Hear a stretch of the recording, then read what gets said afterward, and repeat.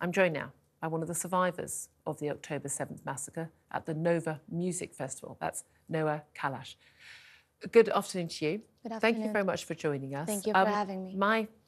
My first impression when you walked into the studio while the news was on was how young you are. You're just 23 years old. You're just a few years older than my own daughter. And you have had the most awful, harrowing, horrific experience, the sort of experience that parents spend their whole lives trying to make sure their children never have to go through. And you seem so together, terrifyingly so, given what you've gone through. You're here in the UK to help publicise a documentary, a very short 15-minute documentary called Nova, the name of the music festival you were at on October the 7th. Involves raw material, footage shot by people at the festival. You were one of those there. We have some footage that you yourself shot. Unfortunately, it's not of you dancing and having fun with your friends. It's you cowering underneath a bush, desperately trying to stay alive, which thankfully you did, but many of your friends did not.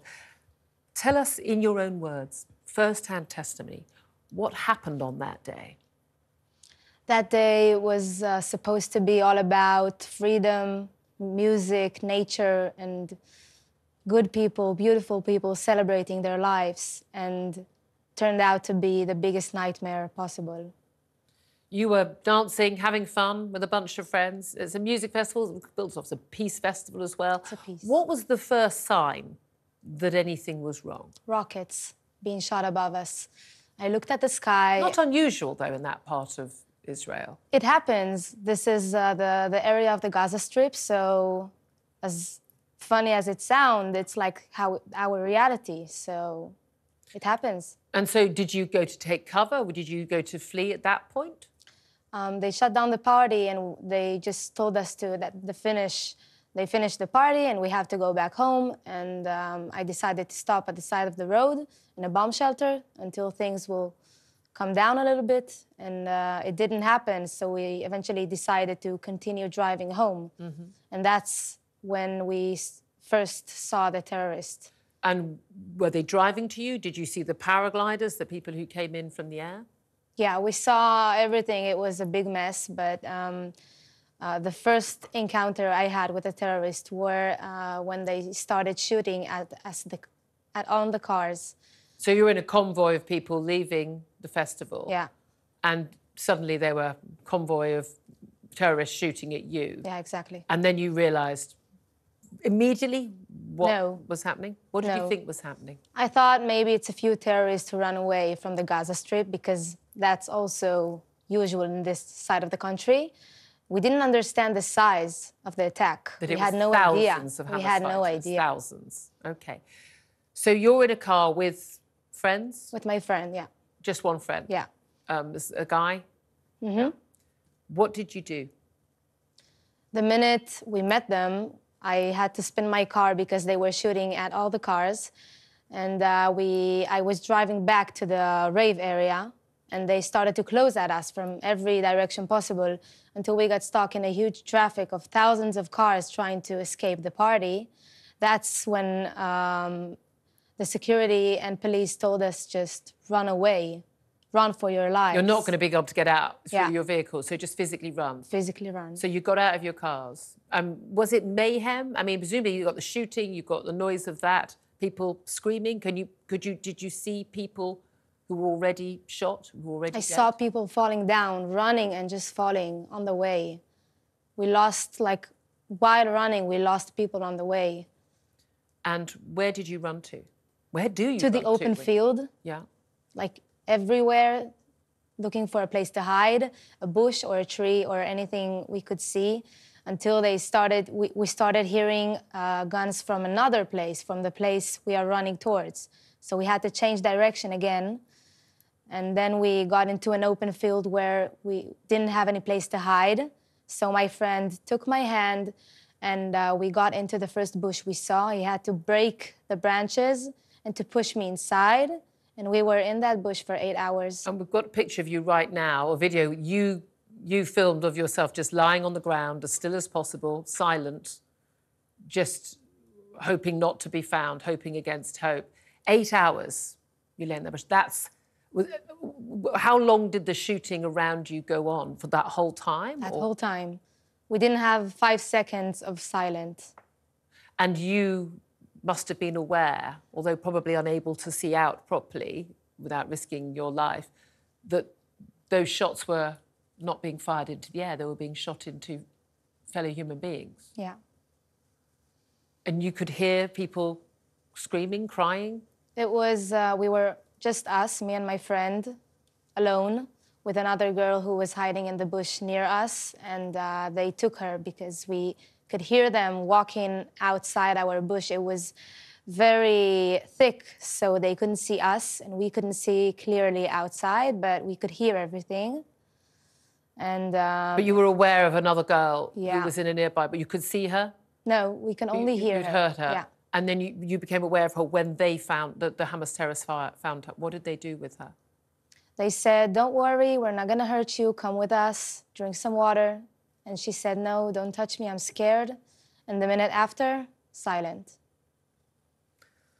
What were you feeling at this time? What were you thinking? I was just thinking about living another second. You were literally, you're not thinking about tomorrow. No, you're not thinking about the next hour. It's impossible to think about tomorrow.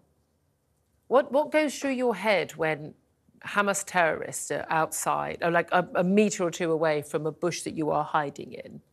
When Closing my eyes. Yeah. Not stopping my breath just so they won't hear us. Hugging each other. That's it. You survived. Did your friend survive? My friend who was with me in the bush survived, but many of my bestest friends are not with us, and one of them is held hostage in Gaza. Their name? Romy Gonen. How old? She's 23 years old. She's my age. We used to travel together for 6 months. You know each other inside out. Yeah. Yeah. One of the biggest concerns now about the hostages being held in Gaza by Hamas, concerns that many may be dead, possibly up to 30 or more of the 134 believed still be being held. Hamas won't confirm this, one of the reasons why some of the ceasefire talks are not moving ahead.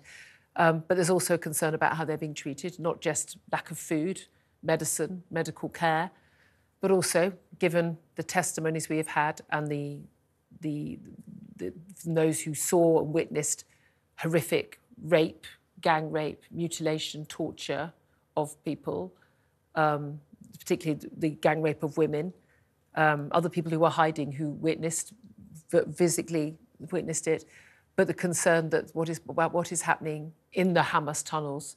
It's a horrible thing to talk about, particularly when it's someone you're here in front of me. What are your fears? What are her family's fears? It's impossible to even think about a young girl just like me, a good friend of mine, such as many others that are still held hostage living a completely normal life a few months ago. Like beautiful young girls. I can't even imagine what they're going through.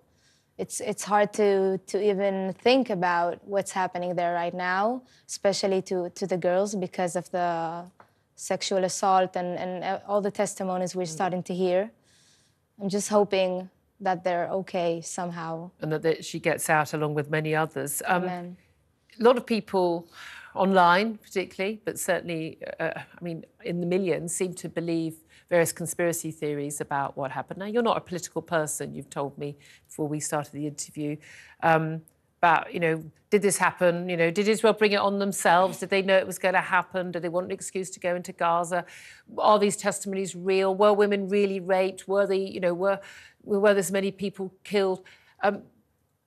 Why are you choosing to speak out? Why are you choosing to tell your story about what happened to you? Why is that important to you? It happened in a music festival in Israel, but it could have happened in another international music festival. It could be here, it could be in New York or any other big city.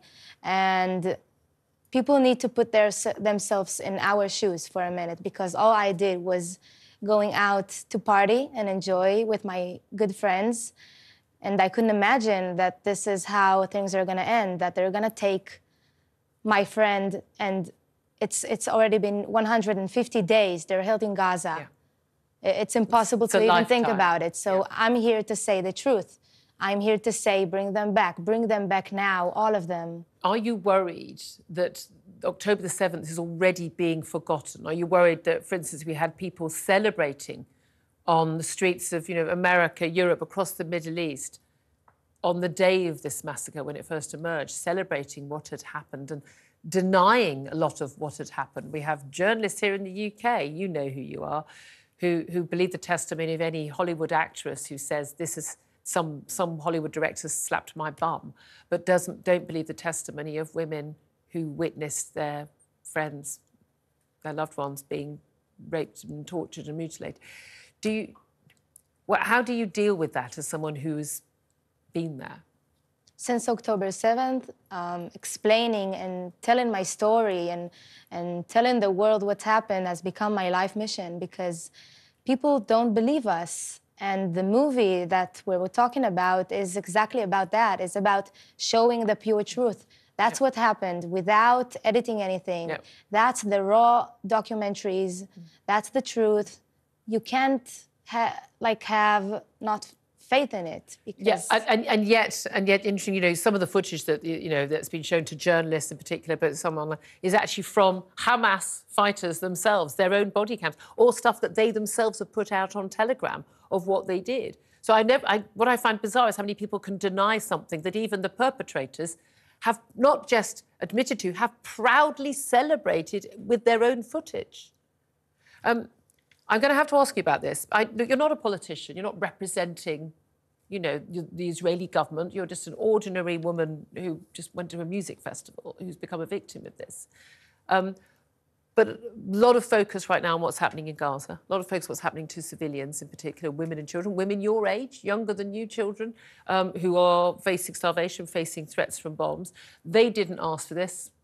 They're as much victims of this, many of us would argue, as you and your friends and others who were victims of this horrible war.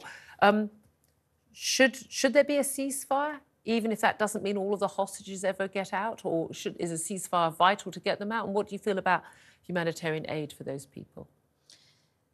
I believe that we can all see it, that Hamas has zero humanity for anyone. It doesn't matter if it's about Israelis or Palestinian, their own civilians.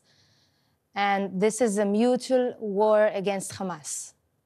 That's what we need to keep in mind, because it's impossible, and it's really hard to understand how many lives have been taken since October 7th on both sides. Yeah. And it hurts me as much as it hurts them, and I would like my friends to come back home, and I wish I wouldn't have lost so many friends, and I wish we all as a nation, as the citizens of the world, wouldn't lost so many lives in Gaza as well. Absolutely. Now, your hair is covering it slightly, but you wear that yellow ribbon, which is to bring back the hostages, something we should never forget. Also, you're wearing a dog tag there, necklace. What does it say on that? It says, "We will dance again." And I honestly believe and wish for the day that we will dance again. Noa Kalash, thank you very much. You're incredibly brave. I am so pleased you're here to tell the tale, and I'm so sorry that so many of your loved ones didn't make it. Thank you for giving your first-hand testimony, which is what we clearly need to have of what's actually happened. Thank you. Thank you so much.